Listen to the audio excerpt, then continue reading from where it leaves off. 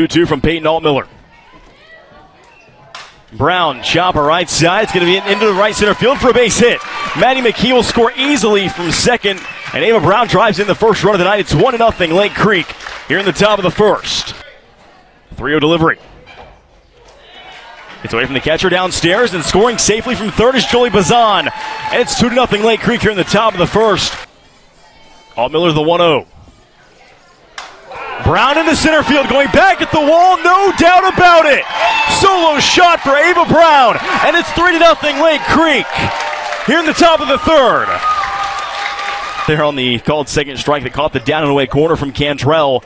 She deals the 1-2. Bauer chops it over the head and glove of Cantrell. It's going to drive in a run as Davis scores from third, and it's a one-out RBI single from Peyton Bauer.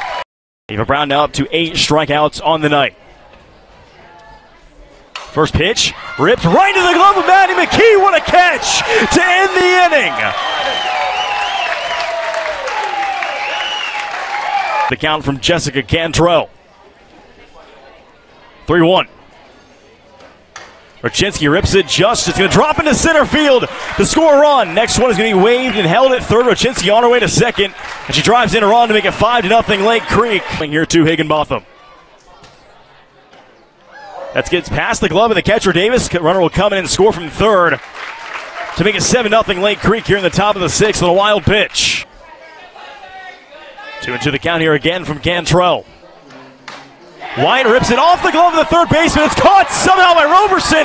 Then she dropped it. And the runner scores to make it 9-0.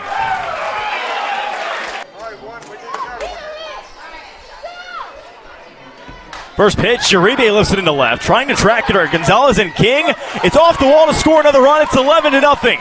Carmen Uribe, RBI double. Still twos across the board here from Ava Brown to Jalen Roberson. Elgin down to their final strike. 2-2. Chop and miss, and the game is over.